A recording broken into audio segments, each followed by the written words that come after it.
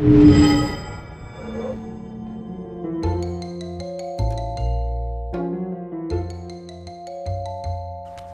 start the game in Astrub, City of Mercenaries.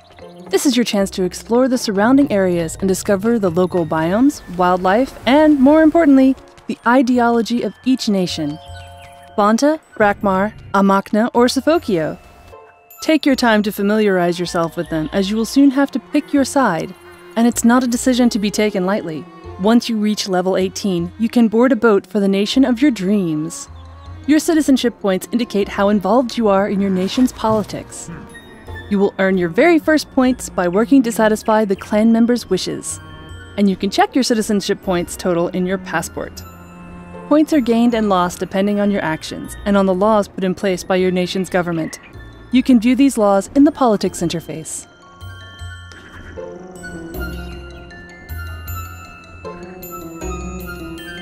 Each nation is ruled by a governor, a fellow player elected by other citizens. To run for governor, you need to have over 1,000 citizenship points. The election period for choosing a governor is 48 hours long. During this time, all citizens with over 100 citizenship points can vote for the candidate of their choice. In order to prevent abuse of this system, only one vote per account is admitted. To find out more about the mandate and voting phases, speak to a clan member or open up the Politics interface by hitting the N key.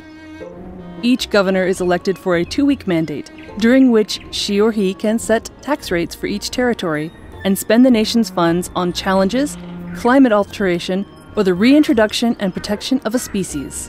Other duties of the governor include defining laws for the nation, managing international relations, and selecting other players to fill various posts within the government. Relations with other nations are very important. A nation can only take one of two stances towards another nation.